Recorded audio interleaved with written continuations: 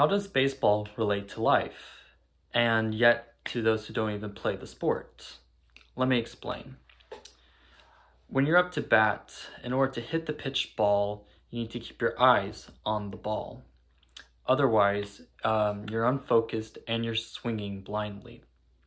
You also need to use your arms, swinging with enough momentum to hit the ball out of the park. When you use hand-eye coordination, you're almost guaranteed to make successful contact with the ball, and you're likely to make a home run. The hand-eye coordination in baseball is a metaphor for how we think and do in life. To think is to come up with ideas, to be creative, critical, and intelligent in situations. The hand coordination in life is your work, being productive, and getting things done.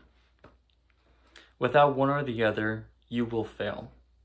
Combining hand-eye coordination will make you a successful baseball player, but combining thinking and doing skills will make you successful in life. Remember, keep your eyes on the ball and swing your bat. Be smart and do what you need to do. The end.